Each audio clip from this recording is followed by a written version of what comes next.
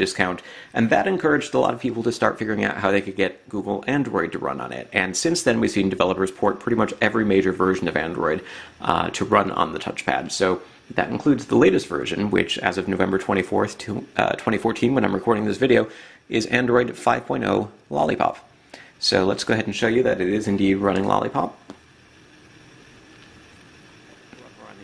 Now this is an early build. It was released on November 24th. I'm going to stop saying the date soon. I just want to point out that by the time you're watching this video, things might work. And it can be a little bit pokey. There are certain things that are a little bit slow. But we do have access to the new Recents menu.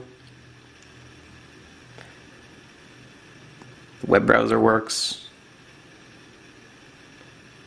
New style buttons here. Basically, it's a work in progress. I'm not necessarily going to recommend that you update immediately if you want to be running Android 5.0 because you might have better performance with an earlier version, but it's pretty interesting to see that pretty quickly after Google released Android 5.0 Lollipop source code, developers started bringing it even to this tablet that's now a couple of years old and was never designed to run Android in the first place.